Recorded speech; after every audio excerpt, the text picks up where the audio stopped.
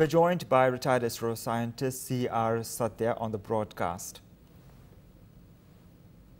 Mr. Sathya, good morning to you. How has India's space program gone leaps and bounds?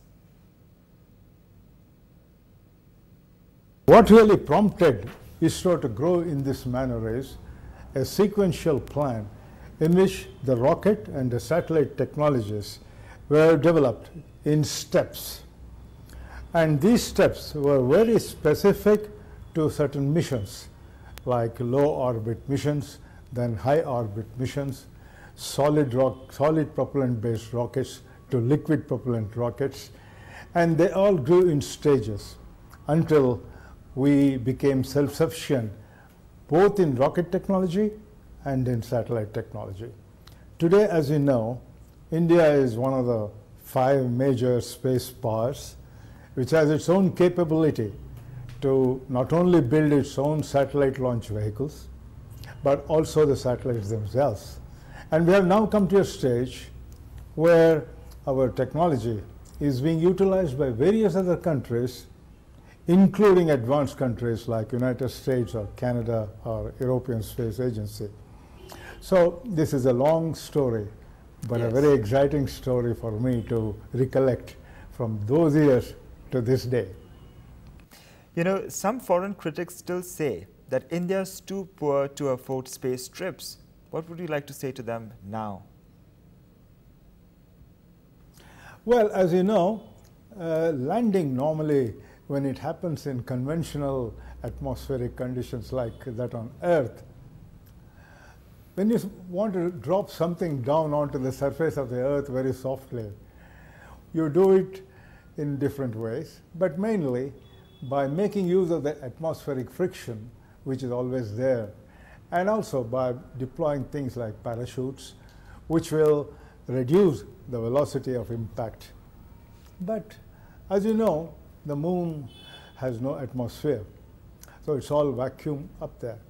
So when you put down, for example, in Chandrayaan-2, the lander, as it separates itself from the orbiter and as it has to come down, by thrust motors, you've got to maneuver the movement of that lander so nicely that it comes down with very little velocity and lands perfectly on its legs without straining itself structurally or otherwise.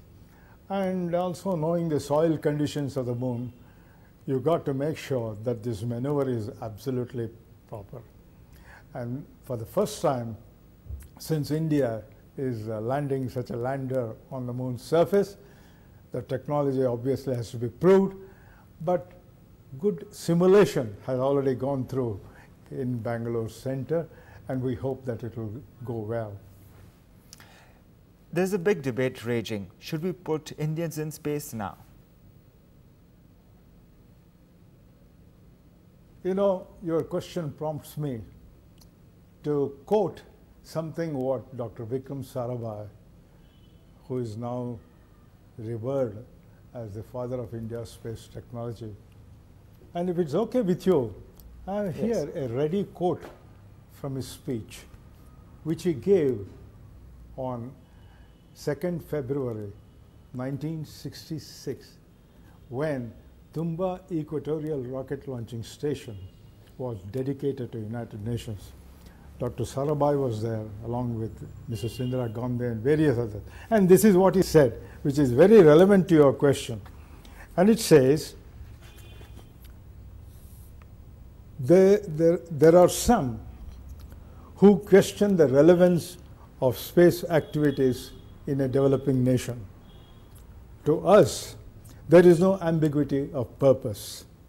We do not have the fantasy of competing with the economically advanced nations in the explorations of the moon or the planets or manned space flight.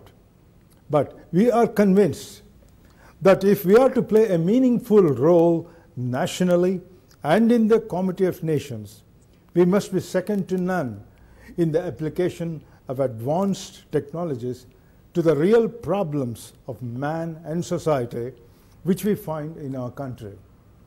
And we should note that the application of sophisticated technologies and methods of analysis to our problems is not to be confused with embarking on grandiose schemes whose primary impact is for show rather than for progress measured in hard economic and social terms. What Dr. Sarabhai said was that we should not be shy to adopt any technology for our good. And we don't have to be inventors or discoverers of that technology. And that is how he said we can leapfrog. In fact, in one of his statements, he said, it is not whether India needs space technology. It is whether we can live without space technology. Today, if you look at the way our country has developed in various measures, communication, education, weather prediction, and remote sensing, even medicine. And if you know that our mobile technologies and mobile communications will never be there if space technology is not there, we know how important it is for us to adopt this technology. So I feel that it's very relevant for a country like India to do what it wants to do and not be bothered about by criticisms from people who do not want us to progress, maybe.